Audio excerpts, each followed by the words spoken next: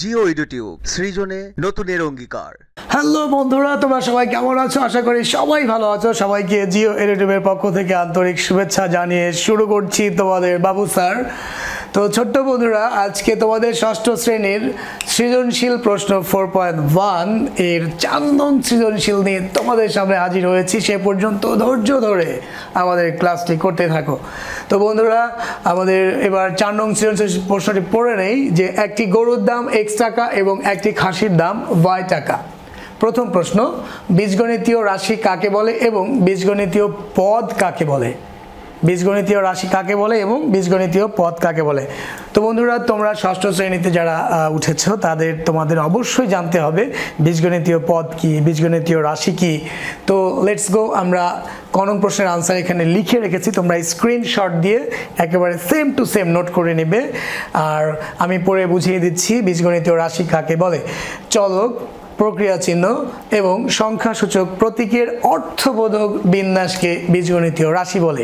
চলক that's means অজানা বা অজ্ঞাত রাশিকে তোমার চলক বলে। তোমরা জানো যে বীজগণিতে এক্স কে প্রধানত চলক হিসেবে ধরা হয় এবং এ থেকে জেড পর্যন্ত যতগুলো ইংরেজি লেটার রয়েছে এই সবগুলোকে কিন্তু তোমার চলক হিসেবে ব্যবহার করা হয়ে থাকে।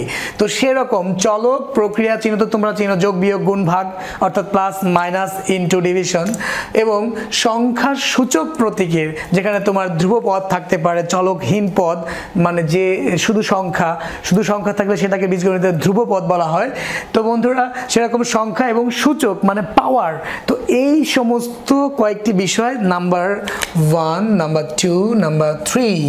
তো বন্ধুরা, এই তিনটি বিষয়ের যে এক অর্থপূর্ণ বিন্যাস সেটাই হচ্ছে তোমার বীজগণিতীয় রাশি। তো বন্ধুরা, একেবারে ঠোঁটস্থ রাখবা, এটা কিন্তু ক নং প্রশ্নে খুবই ইম্পর্টেন্ট একটি প্রশ্ন ক নং প্রশ্নে এসে থাকে। এবং বীজগণিতীয় পদ কাকে বলে সেটাও কিন্তু খুব ইম্পর্টেন্ট। তো বীজগণিতীয় পদ, বীজগণিতীয় রাশির যে অংশ প্লাস এবং মাইনাস চিহ্ন দ্বারা সংযুক্ত থাকে তাকে তোমার বীজগণিতীয় পদ বলে। তো বন্ধুরা, এই কথাটা কিন্তু খুবই ভালো করে খেয়াল করবা। বীজগণিতীয় রাশির যে অংশ প্লাস এবং মাইনাস চিহ্ন দ্বারা সংযুক্ত থাকে, একটার সাথে আরেকটা অ্যাটাচড থাকে, সেটাকে বলা হয় তোমার বীজগণিতীয় পদ। তাই একেবারে সহজে মনে রাখবা, পদ যদি তুমি আলাদা করতে চাও তাহলে তোমার শুধুমাত্র প্লাস এবং মাইনাস চিহ্ন দেখে পদ আলাদা করতে হবে। তোমাকে যদি প্রশ্ন করা হয় রাশিটিতে কয়টি পদ রয়েছে, তুমি শুধু গুণে দেখবা রাশিটিতে কয়টি প্লাস এবং মাইনাস চিহ্ন রয়েছে। যতগুলো প্লাস এবং মাইনাস চিহ্ন থাকবে রাশিটিতে ঠিক ততগুলো পদ থাকবে। তো বন্ধুরা, তো এই যে বীজগণিত রাশি কাকে বলে, বীজগণিত পদ কাকে বলে, স্ক্রিনশট দিয়ে এটা তোমরা নোট ডাউন করে নিও। এবার আমরা আমাদের খ নং প্রশ্নে চলে যাই। তো বন্ধুরা দেখো, এখানে খ নং প্রশ্নে বলেছে 2 × 5x + 8y দ্বারা কি বোঝায়? 2 × 5x + 8y দ্বারা কি বোঝায়? তো বন্ধুরা, উদ্দীপকের দিকে লক্ষ্য করো। একটি গরুর দাম হচ্ছে তোমার x টাকা এবং একটি খাসির দাম হচ্ছে তোমার y টাকা। তো এখান থেকে কি বোঝায়? 2 × 5x, 5x গেজ করো, 5x দ্যাট মিনস x এর 5 গুণ। বাট এখানে x সম্পর্কে একটি ইনফরমেশন দেওয়া আছে, x হচ্ছে একটি গরুর দাম। দ্যাটস ওয়াই এই 5x অনেকে লেখে তোমার x এর 5 গুণ এবং ওই 8y কে লেখে অনেকে এই y এর 8 গুণ। কিন্তু এটা লিখলে কিন্তু তোমরা ঘোড়ার ডিমও পাবে না, অর্থাৎ আন্ডা পাবে, বড় বড় রসগোল্লা পাবে। সো খেয়াল করবা, চলক যদি উদ্দীপক রিলেটেড হয়, যদি চলক সম্পর্কে উদ্দীপক সম্পর্কে কোনো মেসেজ দেওয়া থাকে তাহলে সেভাবে তোমাকে অ্যান্সার করতে হবে। এখানে x দ্বারা বোঝাচ্ছে একটি গরুর দাম, তাহলে অবশ্যই 5x দ্বারা বোঝায় 5টি গরুর দাম।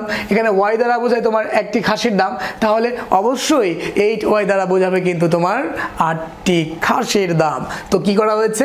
5টি গরুর দাম আর 8টি খাসির দাম যোগ করা হয়েছে ব্র্যাকেটের ভেতরে।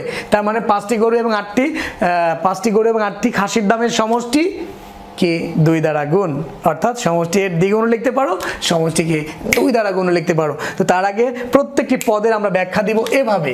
আমরা ফর দ্য ফার্স্ট টাইম লিখব 2 × 5x + 8y রাশিটিতে কমা 2 × 5x + 8y রাশিটিতে এই যে প্রথম পদ আর দ্বিতীয় পদ, এই পদ দুটি ব্যাখ্যা দিব আমরা এভাবে যে 5x দ্বারা বোঝায়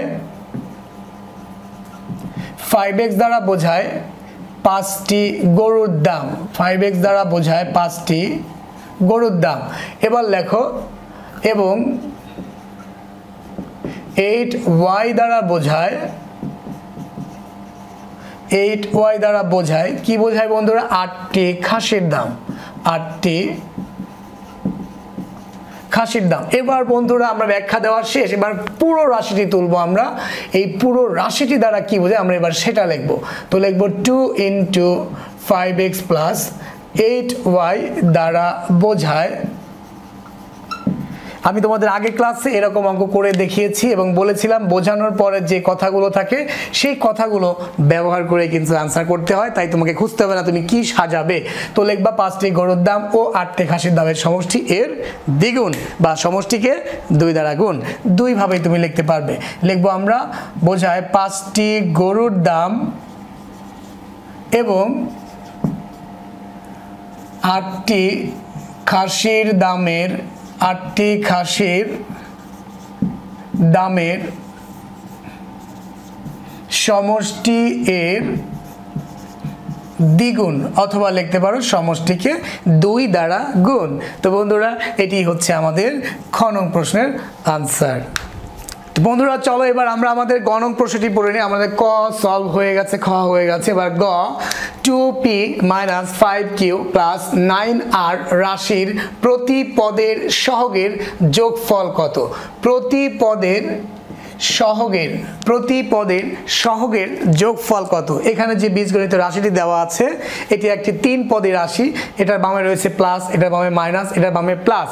তো এখানে 3টি পদ রয়েছে। তোমাদের একটু আগেই বলেছি যে তুমি বীজগণিত রাশিটিতে কয়টি পদ আছে পদ আলাদা করবে প্লাস এবং মাইনাস দিয়ে।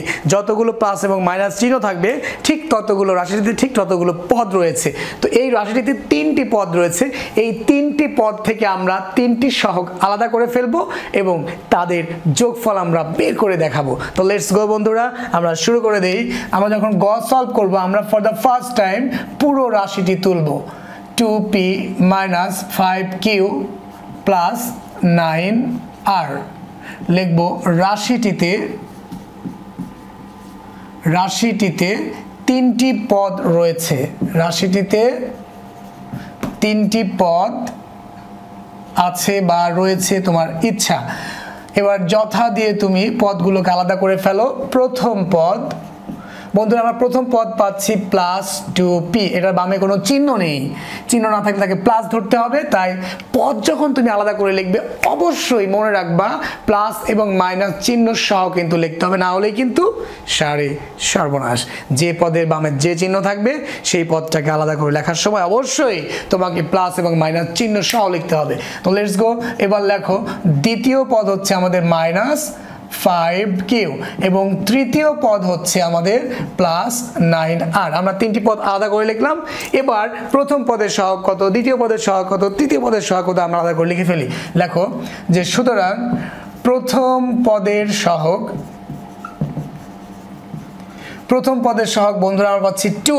একটা কথা মনে রাখবা, সহগ যখন আলাদা করবা তার বামে যার বামে যে চিহ্ন রয়েছে সেই চিহ্ন সহ লিখতে হবে কিন্তু। তো এটা বামে রয়েছে প্লাস, তাহলে +2। এবার লেখো দ্বিতীয় পদের সহগ হচ্ছে আমাদের শুধু 5 লিখবো, নো, 5 এর বামে রয়েছে মাইনাস, অবশ্যই তোমাকে মাইনাস চিহ্ন সহ লিখতে হবে। -5 হচ্ছে দ্বিতীয় পদের সহগ। এবার লেখো বন্ধুরা তৃতীয় পদের সহগ হচ্ছে শুধু 9, নো, আমরা প্লাস চিহ্ন সহ লিখবো। কেন লিখবো? না লিখলেই ঝামেলা হবে, না লিখলেই তোমার একেবারে সর্বনাশ হয়ে যাবে। তুমি যদি সবগুলো যদি লেখো 2, 5, 9 তাহলে কিন্তু যোগ করলে যোগফল ভুল হবে, কারণ এটা ছিল -5, বাকি দুইটা প্লাস কিন্তু এটা ছিল -5, দ্যাটস ওয়াই ভুল হবে। তো বন্ধুরা এবার লিখবো আমরা অতএব সহগগুলোর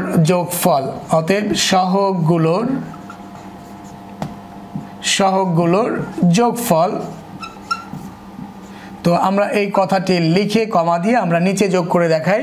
প্রথমে হচ্ছে +2, এটা ক্লোজ করো, প্লাস, এরপরে -5 ব্র্যাকেট দিয়ে ক্লোজ করো, এরপর +9 এটাকেও ব্র্যাকেট দিয়ে ক্লোজ করে দাও। তো এবার তোমরা জানো যে বীজগণিতীয় রাশির যোগ এবং বিয়োগের ক্ষেত্রে ব্র্যাকেট থাকলে, ব্র্যাকেট যদি থাকে কোনো সংখ্যার সাথে তাহলে আগে ব্র্যাকেটটাকে হাওয়া করে দিতে হবে, আগে ব্র্যাকেটটাকে উঠায় দিতে হবে। কিভাবে?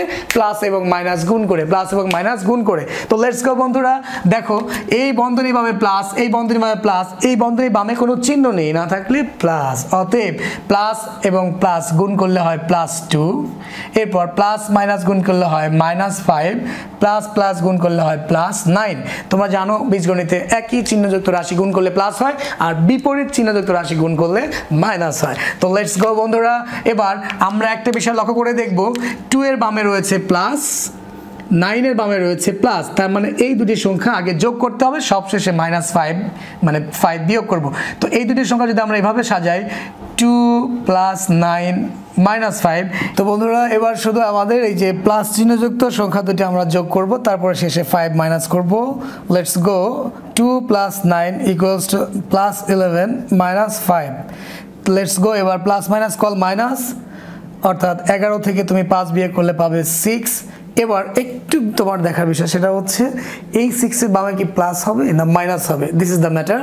তো এক্ষেত্রে তুমি তোমার বীজগণিতের যোগ বা বিয়োগের ক্ষেত্রে বা গুণ ভাগ যাই করো, মানে তোমার ফলাফলের বামে প্লাস না মাইনাস হবে সেটা তোমাকে দেখতে হবে। যোগ আর বিয়োগের ক্ষেত্রে কি বড়, তোমার কাছে দেখে যে সংখ্যাটি বড় মনে হবে, বড় সংখ্যার বামে যে চিহ্ন থাকবে সেই চিহ্নটি তুমি ফলাফলের বামে বসিয়ে দিবে। অর্থাৎ এখানে আমাদের 5 এবং 11 দেখতে বড় মনে হচ্ছে কোনটা, 11, তাহলে 11 এর বামে রয়েছে প্লাস, দ্যাটস ওয়াই এটা হবে +6।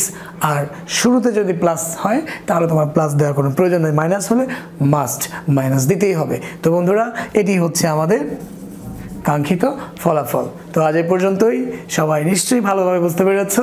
আমাদের সাথে ধৈর্য ধরে থাকার জন্য তোমাদেরকে অসংখ্য ধন্যবাদ। আসসালামু আলাইকুম।